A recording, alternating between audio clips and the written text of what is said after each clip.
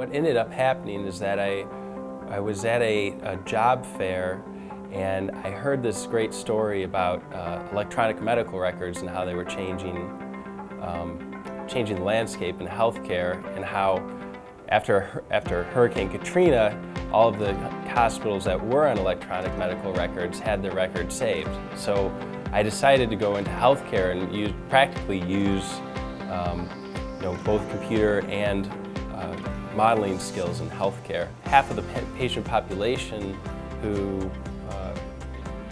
lost their records overnight in Hurricane Katrina, we lost a wealth of information on them and a wealth of ability to predict and to manage their care. How can we help physicians as actuaries identify the risks that physicians need to spend their valuable time on managing? So that's exactly at the forefront of how I'm taking traditional actuarial science and infusing some data science to it to help physicians. Healthcare data is not static. It is a time series. It is a patient story.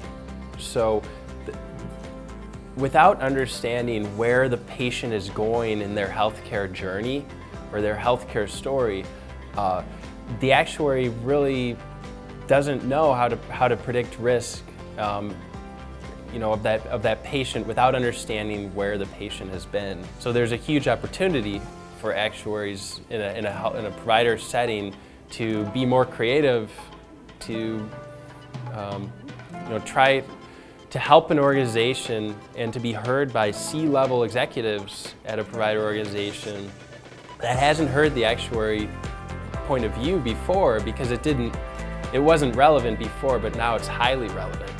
So the opportunity to make an impact is much larger.